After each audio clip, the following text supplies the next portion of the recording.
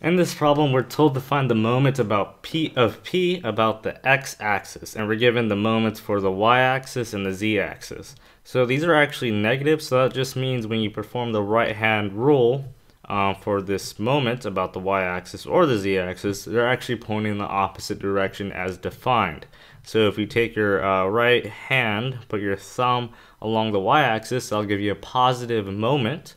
So you flip your thumb going downward, that'll give you a negative moment. So if you do that, you actually have a moment going in this direction, which is a negative moment defined by right here.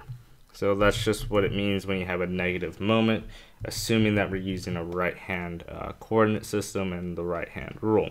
So now that we have that defined, we could actually start doing this problem. So what we're going to do, we're going to define the position vector from O to C, and now we'll use that to find the moment of P about O. So we're going to define this as R, and we're going to define P as we go along. So the first thing we're going to do is define R. So R has only, has all three components. So this is going to be positive 0.35i.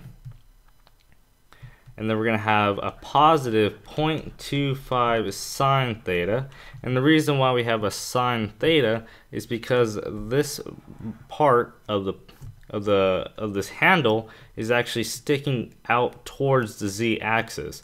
So it creates a right triangle as seen here. So the y component is actually this side of the right triangle. So the hypotenuse is 0.25 as given by this dimension here, and we're given this angle theta, which is 60 degrees. So that is the y component of this position vector. And then similarly, we can say that the k component is 0.25 cosine theta k hat. Now we're going to define the force vector P. So we were given that the P is parallel to the zy plane, which means there's no x component for the force vector. So P is equal to, it's shown at an angle. So then the y component is simply the sine of that, but it's also negative because it's pointing downward. So it'll be negative P sine phi, and that'll be J. And then for the k component, this is actually going in the positive direction, so we just use the positive cosine of that force. So P cosine phi k. Now to find the moment about O, all we have to do is perform the cross product between these two vectors. So this will be the moment about O is equal to R cross P, and that is simply just a 3×3 determinant. So this is how it's going to look. This is going to be 0.35, 0.25 sine theta, 0.25 cosine theta. And this is going to be 0, negative P sine phi, P cosine phi. And then the top row is simply our unit vectors, I, J, and K.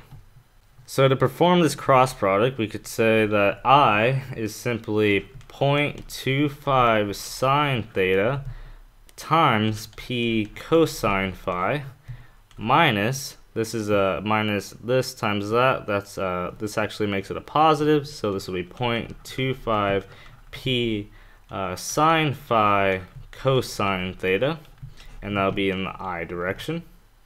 And then for the j component, we cover up the j column to perform the 2×2 determinant, so that would be 0.35 P cosine phi, and then minus 0, so that's that. Since this is the j column, we include a negative, so we include a negative for that. Then we could do that. And then we're going to do the k component. So this is going to cover up the k component.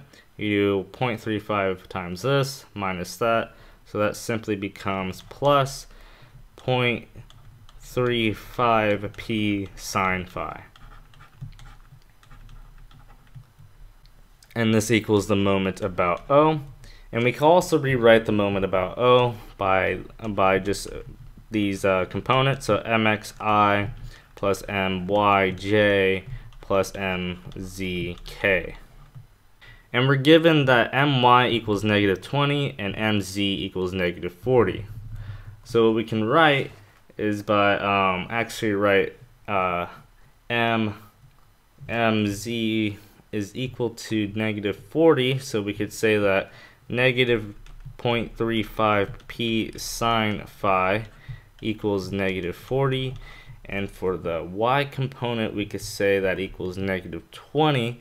So this will be negative 0.35 p cosine of phi equals negative 20. So we can actually define this as p in the y direction is equal to 40 divided by 0.35.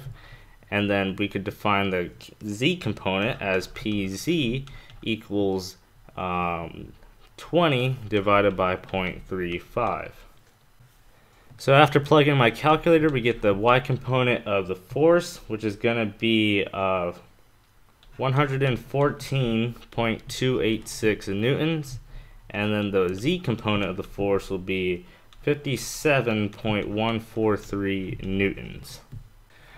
Now I'm going to rewrite the x component of the moment in this fashion in terms of py and pz. So what I'm going to do here, so this is going to be 0.25 sine theta times pz plus 0.25 cosine theta times py, and that's going to equal what are we going? Oh, this is what we're looking for. So we just plug in the values for this, and we're given the angle theta, which is 60 degrees.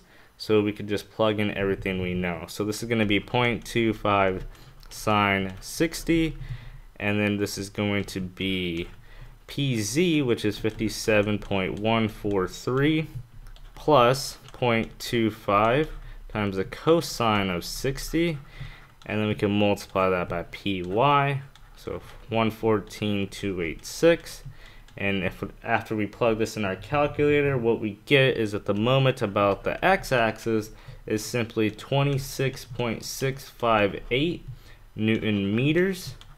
And since this is in the mx is actually positive or greater than 0, that means our thumb is pointing in the x direction in this diagram. So if you put your thumb in this direction, our hands or our fingers curl in this direction. So the moment is going along here, which makes sense with the diagram. Since you're pushing the handle in this direction, you would infer that this rod right here will rotate in a similar fashion. So the moment here is greater than 0, and it equals 26.658 newtons. We could also define the vector of mx simply by saying 26.658 in the I direction, and we could define the units. So that is just another way to write the moment along the x-axis.